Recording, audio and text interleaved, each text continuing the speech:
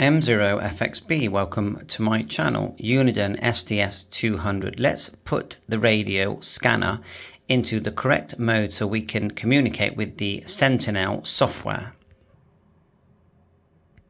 This software is free, so that's quite handy. So we have a micro USB cable, and it does come in the box with the device.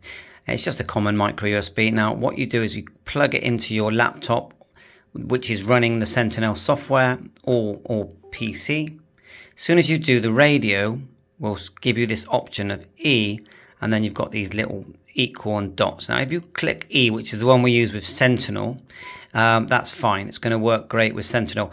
The other one is putting the radio into serial port mode, and I find that things like ProScan and other programs tend to use that one. You would press the dot here, so dot here, but I'm going to press E, and when I do that, it will, you have to be quite quick, so I might have to unplug it and plug it back in again.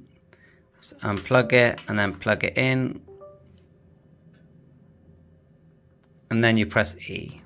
Okay, and then it's saying writing to SD card, and you're going to go into USB mass storage, so it's like a giant SD card now, and you're ready for the Sentinel software, like so. And in the UK, all I do is I just go to radio reference, do a search. I'll do a detailed video on this anyway, and then I just export. If you click scanner export here, I just done a file, did a search there, scanner export.